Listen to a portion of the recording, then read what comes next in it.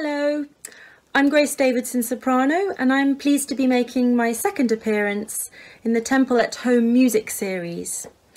I hope everyone is okay and surviving these incredibly strange times.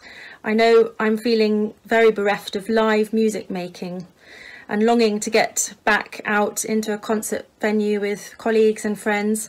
But today I've chosen a beautiful song by John Dowland called Now, Oh Now, My Needs Must Part. This is a beautiful, rather sad Tudor song about the bittersweet contemplation of love and loss, and it was written in about 1597 for voice and lute, and it's taken from Dowland's first book of songs and airs.